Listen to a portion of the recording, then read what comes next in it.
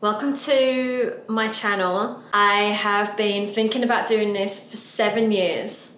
7 years, and I am tired of thinking about it. I don't know why I feel the need to do this channel, honestly, because it's completely out of my realm of comfort. I am an introvert. I'm here to talk about books primarily, but what you'll also see on this channel are a little bit of, maybe a bit piano growth.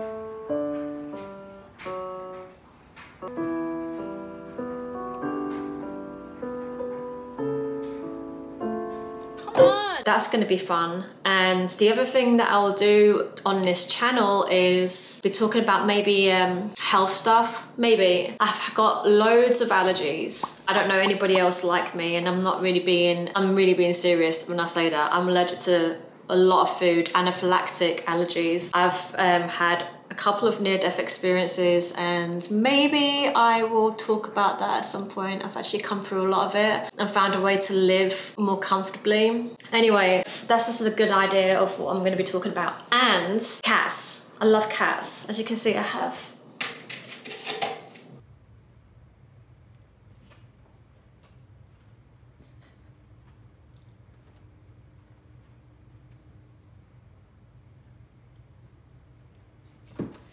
So you'll see cats as well, if anybody loves cats. I love videos with cats in. I don't think I even would care about the person. If they've got cats in their video, I'm all about it. So I don't know, if you like cats, then maybe you'll like it.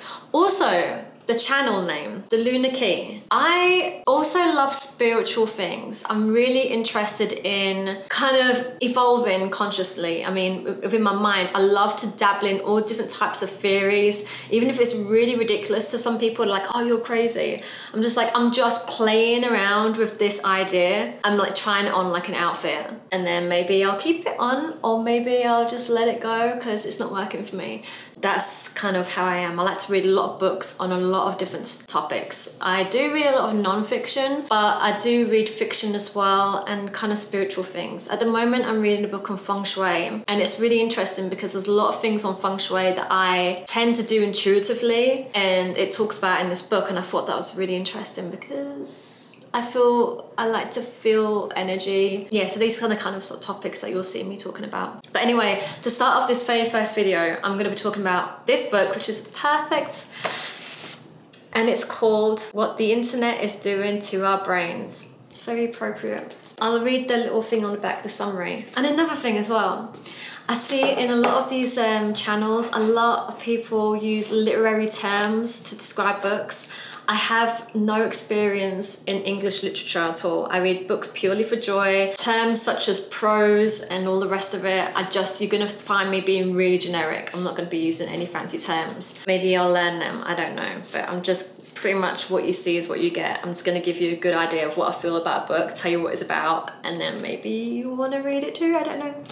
This work here, The Shallows, has become a foundational book in one of the most important debates of our time. As we enjoy the internet's bounties, we are sacrificing our ability to read and think deeply. This 10th anniversary edition includes a new afterword that brings the story up to date with a deep examination of the cognitive and behavioural effects of smartphones and social media.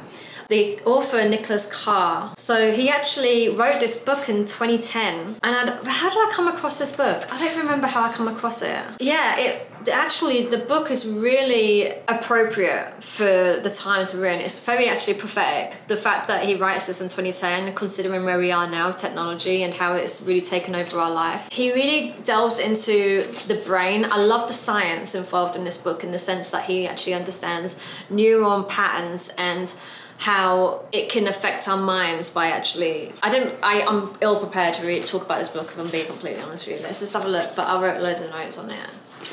Let's just see what I wrote on this book, okay? It talks about removing and actually the patternings in your brain. You can create pathways in your brain, and the brain naturally continues into those pathways unless you actively break out of those pathways. And I think that's fascinating. It makes sense. So like habits, unless you consciously break a habit, your brain will automatically want to go into that pathway to create that habit. And with the internet, it's very addictive. I really feel like it's so addictive because it is addictive. I have a problem with the internet actually. I've done a really good job of removing certain things from my life that I feel like have had a hold on me, whether it be sugar or just alcohol. I quit drinking alcohol 10 years ago. I just hate anything having a hold on me. The internet is probably the last thing in a sense that has got some sort of, you know, I don't know. I have to actively make an effort to read. I only allow myself to be online for a certain amount of time, but I don't have a TV. So internet is like a form of television for me. I like to research all different types of things. I love researching. The thing is, you know, like I actually read these books a couple of weeks ago, and because I've been stalling on doing this whole thing, I've forgotten what it's about. It's really good though. This is Tootsie Roll. This is my cat Tootsie. So let's have a look here. Yeah, it's the same as depression. So if your mind is actually stuck in at a certain pathway, unless you try to, so if the person's depressed and they find it really difficult to go to the gym or walk or they have to make that one conscious effort to get up and break that pattern. And even though it's really hard to do, once you start kind of breaking the old habit and creating new pathways, then you can shift that energy. And so that's essentially what he's talking about with the internet. I just read this book yesterday because it gives me more detail. I'm sorry. But you know what? This is what I'm going to be like. I'm going to be honest. I'm probably going to be like this. So you have a good idea of what I'm going to be about. I'm very rambly and I go off on tangents. Oh yeah, my name is Tori, by the way. Just so you know that. If we stop exercising the brain doesn't forget. It uses the brain map space for something else, maybe a negative habit. Gosh, do you know what? That's so true, right? I have an obsessive mind, and if I don't have something to obsess about, my brain will find something for me to obsess about. So I have to have positive things to focus on. It's like my brain gets bored, I just get bored. And there's a quote here which I liked. The source of consciousness lies beyond the grasp of consciousness. And I really like that because it makes me think about how we're all trying to understand what God is or what the universe is really about, when really, how can we really understand what the universe is just so infinite and large that it's actually ridiculous to even think for a second that we have an idea of what the universe is. I think we're just trying to work it out, right? I was thinking the other day how everything is a microcosm of the macrocosm. So if you ever see pictures of the galaxy and then you see like how the brain works with all of the synapses and the neurons firing, it looks like a picture of the galaxy. You've got everything being a miniature version of a larger version. It's almost like that Russian doll thing. I really think it's like dum dum dum dum dum dum dum. Everything is just forever swallowing up itself. That's got nothing to do with this book. I don't know why I said that. Quote, though what we do and how we do it moment by moment, day by day, consciously or unconsciously, we alter the chemical flows in our synapses and change our brains. For example, using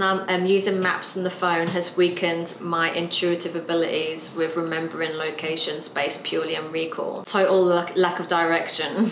Compared to when I was young. When I was young, I'd have such an ability to just be able to go somewhere and know exactly where I was going, had really good directional skills. And now, because ever since I've been using Google Maps, relying on that technology, I have lost the ability to retain that type of information. I never learned to drive when we had physical maps. I was kind of, for my generation, I was a little bit of a late person learning to drive, but I grew up with people using maps, you know? It definitely is better for your brain. You have to exercise your brain as opposed to having this technology just telling us what to do. Here you go, I'm just going to feed you the information. And I think that's what's going on with TV. And I find that I can't watch a lot of TV, as in just regular television shows. I have like a couple of things that I would like to watch. If I watch too much of any sort of TV where I'm not using my mind to think, I really feel such a big difference in how I function. It almost makes critical thinking way slower. If I did a lot of like, just say I went through a phase of watching a ton of movies and then I needed to do something where I was exercising my mind, play chess or learn a piano or just read something that I had to really put some mind into and understand it. Kind of like what I'm doing now. TV, because you're just in this I think it's an alpha state, your brain changes its frequency. So you've got frequencies that the brain can clock in and out of. And the actual television, the way I've sitting there watching TV, puts us into a sort of alpha state. I think it's alpha, where you're calm and sort of docile. And I have to double check that. And it's like beta is stress, when you're really stressed out. And then you have that brain frequency when you are in meditation. I don't meditate, but I've had this happen. Do you know when you're just about to fall asleep, nod off, but you're still awake? I don't know if anybody else experiences this, but that's when I kind of get weird spiritual experiences happen. They pop in, and I can talk about stuff like that in a different video. Being in this alpha state, watching the television, this is how marketing and advertising does a good job, because even though you don't think that you're taking in this information subconsciously, this stuff gets implanted in the brain. Anyway, this book really gets into how technology is just essentially making us dumb. So I think there's a place for it. Certainly there is. If I didn't have the internet, then I wouldn't be doing this video, would I? I mean, it would be just silly. So I can't be like, oh, I don't like the internet, and then sit here and do this. But the internet is a problem. It's a problem. So what am I talking about here? I'm talking about, let's have a look. Thoughts on language reading. Oh my gosh, the other thing about this book, right? It actually gets into the language. He referenced a book that I bought after this, and it's called The Squid and the Proust, or The Proust and the Squid. It's one of those. And it's about the origins of language. And it really gets back, I think, to like Mesopotamia and these old times where language came from like Phoenicians, like phonetic alphabet, and how it started off with symbols. So this is my very first video, and it's going to be really awkward, and you know what, I just have to put it up because I'm never going to do this. I won't do it otherwise. So this is going to be actually probably really annoying for anybody that watches it, but it'll get better. So let's have a look here. I always write notes because I think it's nice to annotate, because if you look back in future and you look back on your notes, it's just so different to how you think in that moment. You know, you realize how you thought back then. So it's a type of journal in a way, a little bit too. So yeah, he talks about Socrates and how Socrates was actually very much against writing and reading, and it's interesting how that plays now. You've got a lot of people that fight against new technology, I think partly out of fear or partly out of losing what we have in this current moment and just losing ourselves. But look how many people love to read and write. And when this book was written in 2010, I imagine, because he was talking about the fear of people using e-readers and no longer using books. But the interesting thing is YouTube is actually helped people to read more. I've always loved physical books, and I got my first Nook. I got a Nook in 2014, and it just didn't beat reading. But now I found a really healthy place in using both. Like, I'll take my e-reader to the gym. There'll be times where it's appropriate to use an e-reader, but hardly. Like at nighttime in bed. I don't like using a lamp. It's very subtle lighting because my brain is really sensitive to lights and stuff. During the day and the evening, I love in the front room. I love reading physical books because it's a three-dimensional energy, right? You can't beat it. It has an essence to it. The books have an essence as opposed to technology. It's a tool, but I think that, you know, Socrates and people around that time were actually looking at speaking and reading as being a very odd thing. And it's just so interesting how all these new things that come along and they're just so odd and they become so regular to us. I can't imagine reading and writing just seem almost part of nature to me. There is something that happens to the brain when you do remove excess noise. You remove distractions of all types, whether it be reading. Reading is the lesser evil than being online or watching junk TV that is really not feeding the mind, feeding the soul, really just kind of just emptiness really. But being in nature, it's almost like our frequency as a human being, our light, because we all have energy, right? And I feel like we all run on different frequencies. If you collaborate to different frequencies, you become that frequency. So if you sit in nature for a long time, you can start actually getting impressions and getting different information come to you that comes from wherever it comes from. You don't know where it comes from, but it comes from somewhere that isn't from a book, and it's not from a TV. It's like from a higher place. I don't know how to say it. I don't know if you know, you know. So So let me just see here before I finish this, because I think I've done a really crappy job of talking about this book. What did I say here when he said, looking ahead to future applications of electronics, he grew even gloomier. He believed that electron physiologists would eventually be able to monitor and analyze 4 of brainwaves, allowing joy and grief to be measured in definite quantitative units. Ultimately, he concluded, a professor may be able to implant knowledge into the reluctant brains of his 22nd century pupils. What terrifying political possibilities may be lurking there. Let us be thankful that such things are only for posterity, not for us. This was something that this scientist was fearful of in the 50s. He was a scientist, and that was his kind of prophecy. And then I wrote this note here. iPhone.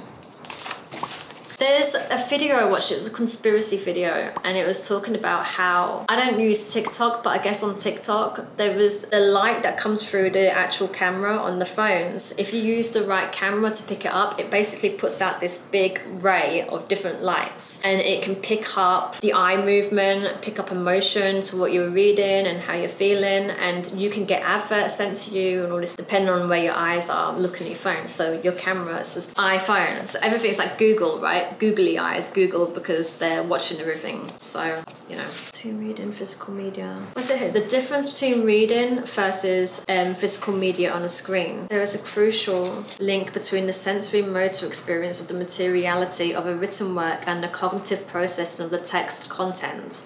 The shift from paper to screen doesn't just change the way we navigate a piece of writing, it also influences the degree of attention we devote to it and the depth of our immersion in it. You know what? I'm not doing a good job talking about this book, but it's a very, very good book. If you're even interested in anything like the brain, how it functions, I recommend this book. I flew through this book. I will say the last quarter was a little bit more kind of redundant to me, a little bit of a stretch, but it was still worth it. It was definitely still worth it, but that's my attention span as well. I can get distracted, you know what I mean? Believes books will become obsolete. That was in 2010. They're not obsolete. I don't think books will ever become obsolete. There's too many people that love books. It's just not, I don't think it's possible. It certainly won't be possible in my life. I'm gonna buy every book. I'm gonna buy every book I see. I love books. Varying differences between people who use the internet to those who hardly. Let's see what it says here.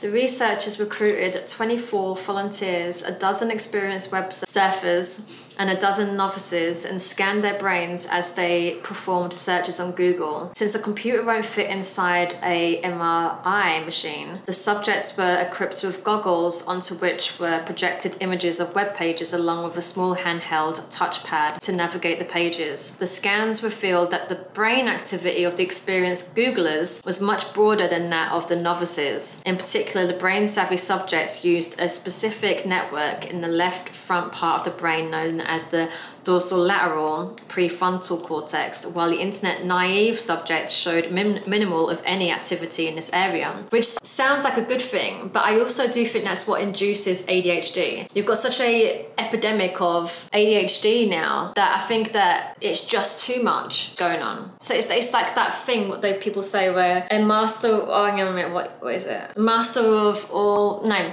jack of all trade, master of none sort of thing. You know what I mean? So basically, okay at some things, but just never the master of anything, really. It's just an overabundance of information. We have just too much access to too much information now. So there's a run of hypocrisy in every single field that it's overwhelming. If you think you've got it down, the only thing that you can possibly do in this life of information overload, I think, is go within, try things out for yourself and do what works. And what works for you might not work for somebody else, depending on what it is, whether it be food, how I eat might not work for somebody else, exercising, activities. Like some people might just really just love watching loads and loads of TV and just like actually be just fine doing that. Maybe that's the way their brain works. To be everywhere is to be nowhere. I like that. So what I'm gonna do is each video, when I talk about a book, I'm also gonna leave, this video is really getting too long and I have to edit it. I'm gonna leave a word at the end of each video. And the word that stood out to me in this video is mellifluous. For all the years of reading, I never come across that word, I don't think. Mellifluous. Mellifluous? Is mental illness so prominent due to the lack of silence, electronics, Wi-Fi, radio frequencies buzzing everywhere. Newer generations are born into this technology with no reference to the simple life outside of it. What will that create? It's really crazy to think of that, you know. So I'm an 80s baby, and I have the advantage, I believe it's an advantage, to have experienced technology and also life without technology. As a child, we'd go outside, we played, we rode bikes, but we also had Sega Master Systems and Nintendos. But it wasn't, people weren't obsessed with them. You played them, but it wasn't unhealthy, I don't think. I don't think it was unhealthy. It was just like another toy. We all played rollerblading and skateboarding. It was just, people were more active. But I do wonder, these children that are being born now into these younger generations, they're given iPads when they're 2-3 years old to play on. And so to them, they may start seeing technology is nature because they have no point of reference to see that it actually isn't. I think that's really unnerving, because I think that that kind of generation may be open or suggestible to implementing technology into their bodies or becoming one with technology when we're actually just completely separate. Obviously, there's different people that feel different things about that, whether they agree with microchipping and all this kind of stuff. To me, I don't think there's any room for that within the human body. Personally, anything that's foreign like that is problematic. So technologies are assisting us in removing us from nature. Invention of clock disconnected us from the natural flow of time. Yeah, so we're like relying on maps as well and losing our bearings on natural navigation, intuitively having an idea of where to go, you know? Just knowing, the inner knowing, we've lost that because of relying on these things outside of us. And I think I think that kind of thing also plays a part in anxiety, depression, people just feeling lower but not really knowing why they feel like that. Something's wrong, but they can't work out why something's wrong. And that's the thing, because we're just so far removed from our natural state. Obviously, we need to rely on time to some extent, because time was invented so we can meet each other at this point and just rely on these kind of things. But at the same time, it's a detriment, I think, to us. Everyone's chasing something, running away from something, and it's just not in the present. This is the first book I've ever reviewed, so that was definitely messy, and it will get better. I'm gonna go now. Thanks for watching. Bye.